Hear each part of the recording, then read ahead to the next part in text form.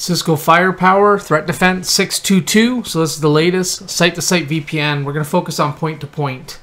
So again, it's pretty simple configuration to get it up and running. A couple steps though, and we're going to walk through them.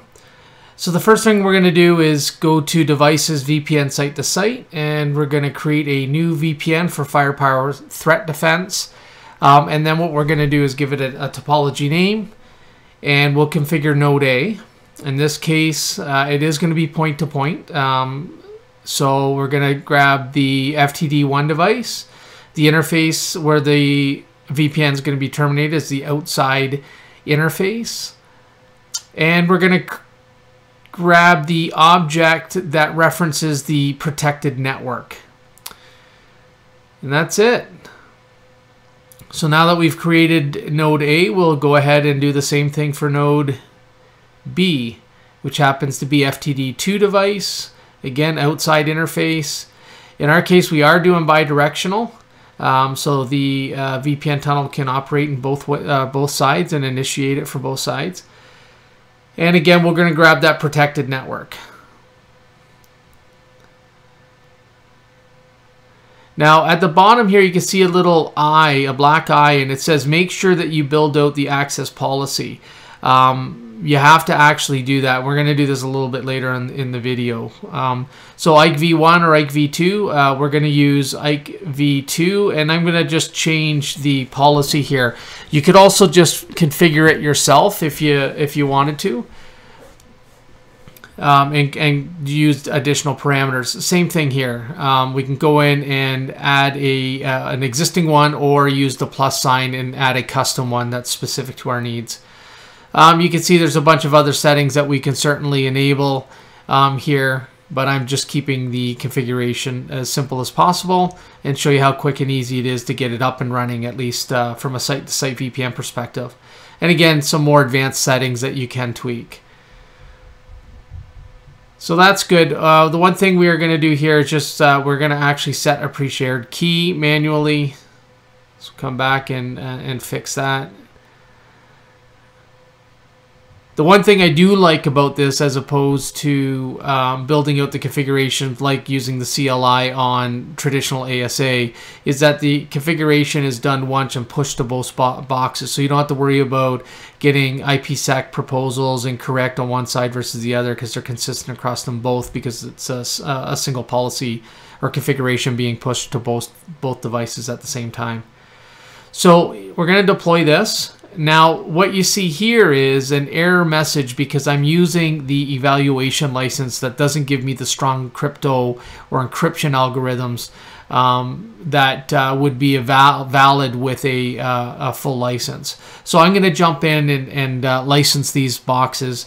If you wanted to do this during evaluation, what you would have to do is not use the advanced encryption methods. So here I've just registered the device. I skipped a couple of steps there. I just wanted to show you that it is now registered. Now I'm going to go and try to push this policy again, and if everything's working as it should be, you'll see some success there.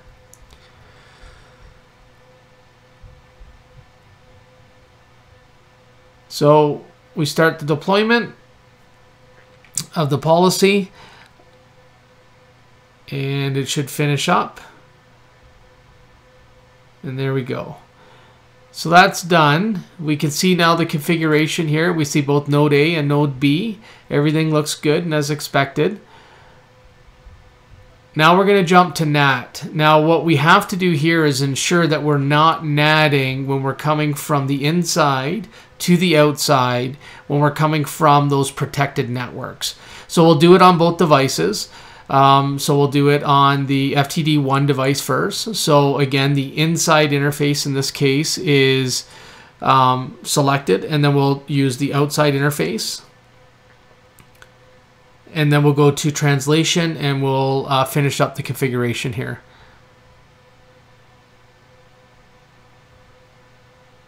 So anything from the inside network going to the inside network on the FTD2 side we are not going to translate it. So what we're going to do is actually select the same objects. And this is going to do what we used to call no NAT.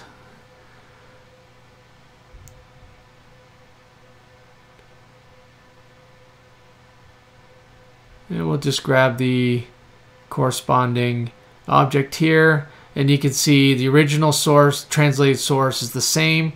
Original destination to translated destination is the same. We'll put it in the right spot here. We're going to move it up to the top. And that's it. So that takes care of NAT on one device. Obviously, we still have to push the policy. So we'll save that here. We'll go back to NAT config and we'll grab the NAT configuration for FTD2 device. We'll add a rule. And we'll do the exact same thing, but obviously the objects are going to be the opposite of what we used originally. So the destination on the old one become the source on this one, and vice versa.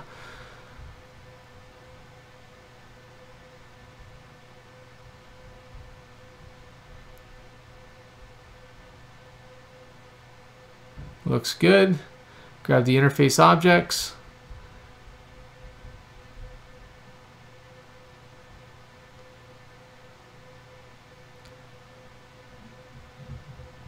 That's actually good there. This is obviously NAT policy is a little bit less than the other one.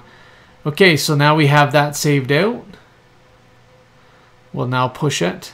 And I could have done, you know, I could have built the whole VPN structure out, come and did the NAT policy, and then you're going to find after this we'll do the access control policy. I could have done that all at once and then pushed it all at once. I'm just happening to do it in stages. Okay, so that looks good. So let's just jump to events. And so what I did here was ignore that explanation that said, you know, you got to configure the access control, or be sure to configure the access control policy. So I've done the NAT and the VPN side. I did not touch the ACLs whatsoever. So I've got a ping going, trying to obviously start the tunnel. And what I'm finding is that I'm not getting a response. And what we're going to see here is that we are getting block here. You can see the inside and the inside IP and the inside IP address of the site to site VPN on the other side is failing. So this is just to show you that you certainly got to do that piece in order to have the tunnel successfully come up and pass traffic.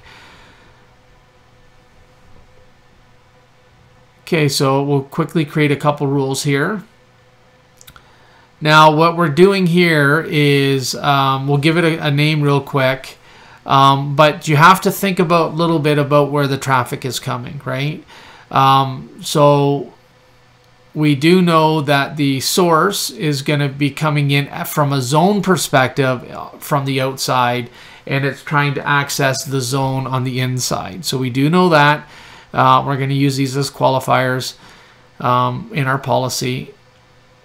And now we got to grab the source network and the destination network. So the source network is going to be the source on the other side of the VPN of the protected network, connecting to this site's protected network.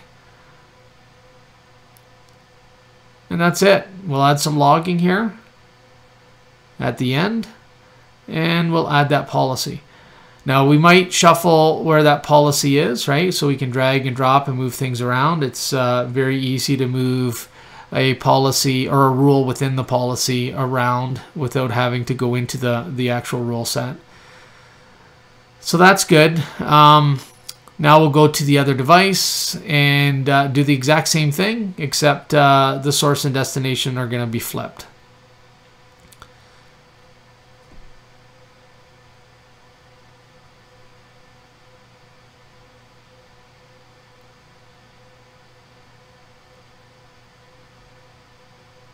Beautiful. So there's the outside to inside, and let's grab the protected networks.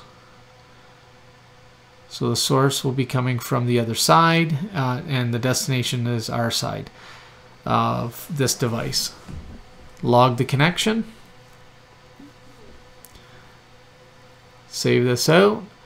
And we should essentially, at this point, once we deploy it, the tunnel and the passing of traffic should be successful.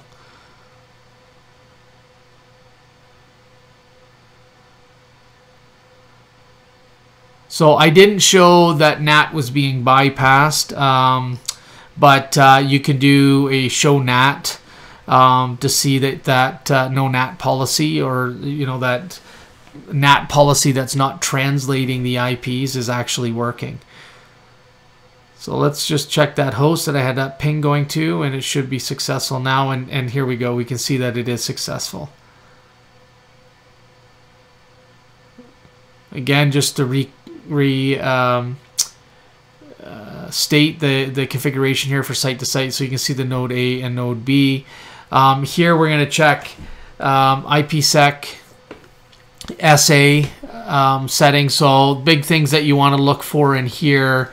There's a couple things, but really what you want to see is the packet incaps and decaps. You want to make sure that you're seeing that fairly consistent, and that indicates that both sides of the tunnel are up. You can also see the ACL that's assigned to it, and what the local identity, remote identity is as well. So there's a little bit of information in here that you can use to determine if something's going on with the tunnel itself. We'll do the same thing for IKE V2 SA. And real quick, we'll have a look at that.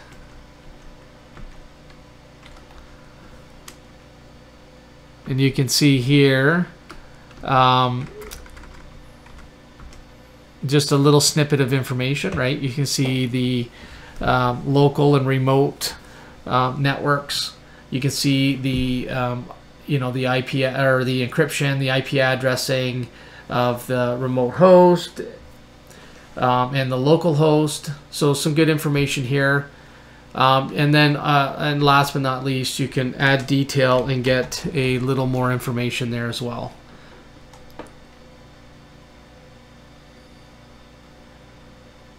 So I had a little trouble with my mouse going over a remote desktop and over a PuTTY session for whatever reason. So I'm trying to click a couple of interesting areas to look at, like the encryption settings, etc. But anyways, you get the gist of it. There's a couple commands that you can run on the CLI to understand what's actually taking place. And that's it.